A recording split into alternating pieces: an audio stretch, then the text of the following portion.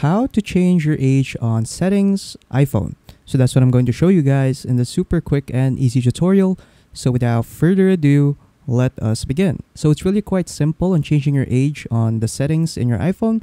So just simply go to your settings, click on your Apple account right here. Afterwards, just click on personal information. So once you're in personal information, as you can see from here that we can change our date of birth. So you can change your date of birth over here. So just simply click on this button right here, and then from here you can change your date of birth to the month and to the year. And then afterwards you can just click on the day of your birth right here. So yeah, but if somehow you cannot change your date or your age in your settings, what you can simply do is you just simply create a new Apple account. So yeah, you can create an Apple account on your PC or on your phone right here. So just simply sign out your Apple account right now and then just create a new one. And then what you can also do is that there is a loophole through this.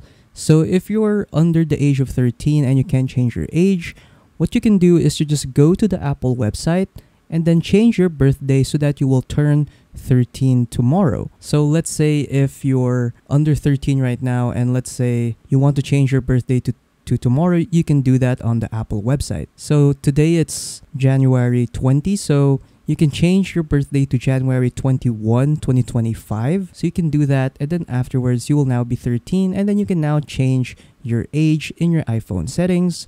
So yeah, so you can do that.